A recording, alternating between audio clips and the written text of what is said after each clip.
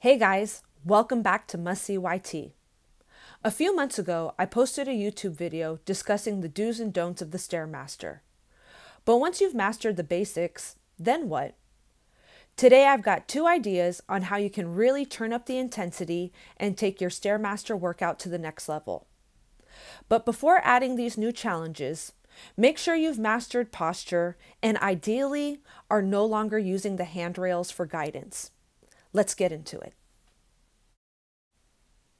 My first suggestion is to try adding some intervals.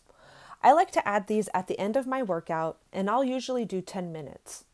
I begin at level 1 and continue at level 1 for 1 minute.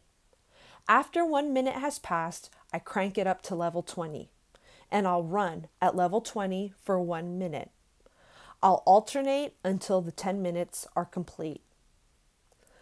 Please keep in mind that I did not start at this pace. I believe my first intervals were done at level 1 and level 10. As I improved over time, I slowly increased the speed.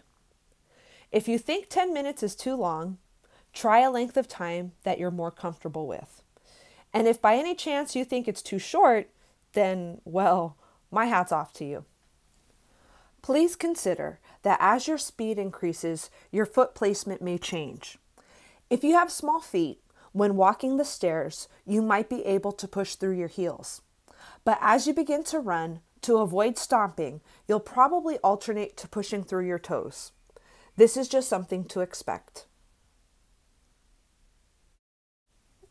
My second suggestion is to try adding some weight in the form of ankle weights or a weighted vest. I started with ankle weights. The ones I have are 2.5 pounds each, and I think I got them at Target. Now, personally, I don't run on the stairs with either ankle weights or a weighted vest. When you start running, the weights start bouncing, and for me, I'd rather not risk injury.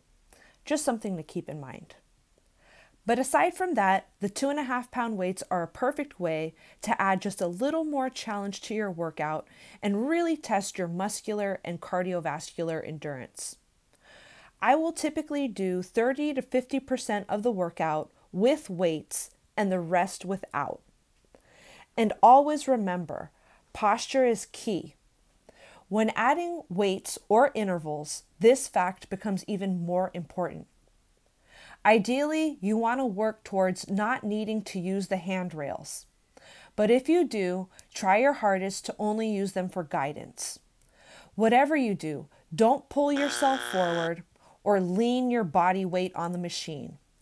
Cheating only leads to slow results. Personally, I like to keep my hands on either my hips or swing them back and forth as you naturally would when walking. When you've mastered the ankle weights, now you've really graduated to the big leagues. Next comes the weighted vest. The one I'm using is 16 pounds, but lighter and heavier versions are available. The vest really takes the StairMaster to a different level and will absolutely challenge your good posture in addition to your stamina. Like always, you don't want to pull yourself forward and you don't want to rest your body weight on the machine. I can't emphasize enough. Cheating only leads to slow results and could potentially lead to injury.